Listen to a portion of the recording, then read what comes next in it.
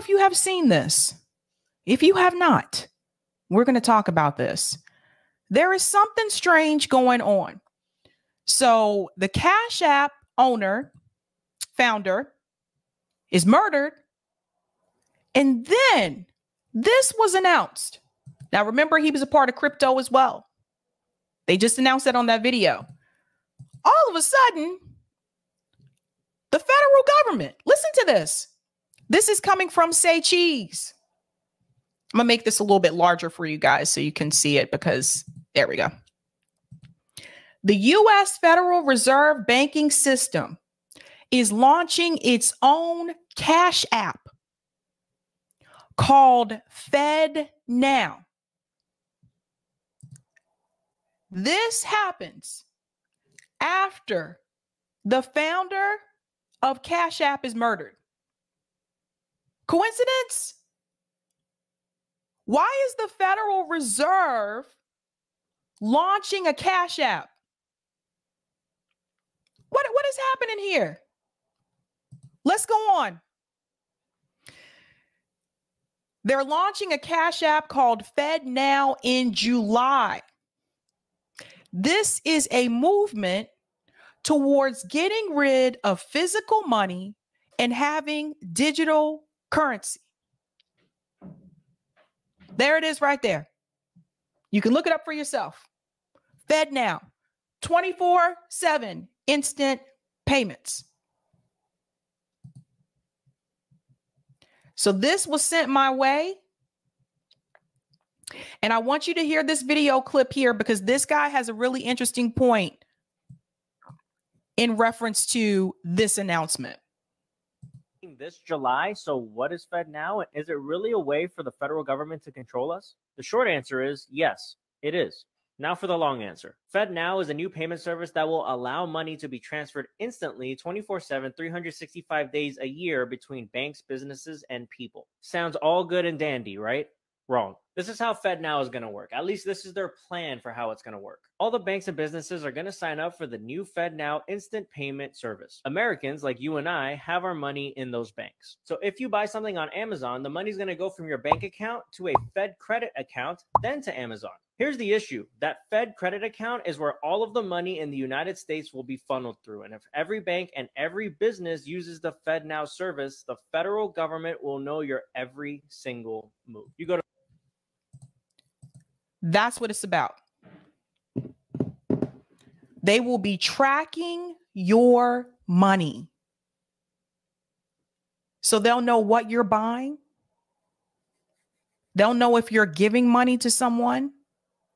Remember that announcement months ago that they were adding more IRS agents? They are trying to find more ways to control us. We are seriously heading towards 1984. They want to watch everything. What do you think this TikTok ban was all about? The Restrict Act. They want to watch you. They want to see what we're doing. They want to see what we're buying. And to that I say to the U.S. federal government, get out of my pocket. Get out of our wallets. Get out of our homes. There's no such thing as privacy in this country. You think things are private? It's not. Let's go on. Go back a little bit. Government will know your every single move. You go to the grocery store to buy milk, they'll know. You go to buy your girlfriend flowers, they'll know. Every single transaction that comes out of your bank account, they will know. Why is this bad? Well, to start, it's a complete invasion of our privacy. And more importantly, if the federal government doesn't like what... I just want to correct him there. We don't really have privacy. We really don't. That is actually an illusion. And I want to let you guys know, even some of you that have the Facebook accounts and you're like, my Facebook account is set to private and only people who are my friends can actually see what I say. Nope, that's not true either. No one's seeing my tweets because I took it down. Not true. We really do not have privacy. People, please understand this. We really do not have privacy in this country. Edward Snowden revealed that to all of us. You are being watched or tracked in some way, shape, or form. If you have a smartphone, you're being tracked, whether you have the location icon on or not. It's one of the bad things about smartphones. They know what's happening. Why do you think you can have a conversation with your friend or your roommate, and the next thing you know, you see an ad for that product on your phone? That is not a coincidence. Not a coincidence. We will know. Why is this bad? Well, to start, it's a complete invasion of our privacy. And more importantly, if the federal government doesn't like what you're buying or where you're sending your money, they can shut you down. You go. They can shut you down. Now, why would they shut you down? What would they want to shut you down over? Gene, you must have been reading my mind. If you protest, they will block your access to your own money. Bingo. Ding, ding, ding, ding, ding. Right on the money. Just like Justin Trudeau tried to do with the Canadian truckers. Let's block their access to their own money.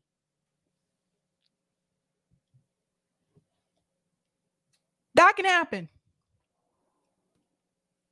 What about something like mutual aid, right? So when we fundraise, we raise money for mutual aid. A lot of time this is done through apps like PayPal or Cash App. They can see that. This is why I tell people, be careful with your titles. Look at what just happened to Afeni. Afeni was trying to raise money so that she can go do mutual aid in Cuba. Cash App removed her account. They got rid of it because Cuba. That's right, Brandy, block donations too, 100%. This is what they can do. That's why they're getting involved here.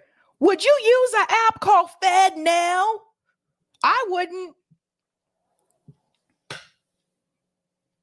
Happening all over. If you're trying to raise money for some type of mutual aid, I highly recommend you don't put that in the title on Cash App or PayPal. Don't put it in the title. Don't put the country in the title. Call it something else. Call it Sabby's Funds. Whatever you want to call it. But don't call it that. This is the reason why. Why do you guys think even sometimes Rome, when he does tour for the poor, PayPal will hold his funds? This has been going on for quite a while. So I don't know. But that's the thing about these apps. So now you have it where the federal government is trying to track your money, your spending. Who are you sending money to? What if you're sending money to someone that lives in Russia? They can block that. They can block it and call you a Putin puppet. This is where this is going. Now, I want to share this as well, because I told you, I thought this was a little suspicious. The founder of Cash App was stabbed to death in San Francisco, according to reports. Right under this July. So what is right under this video? Right under the FedNow announcement.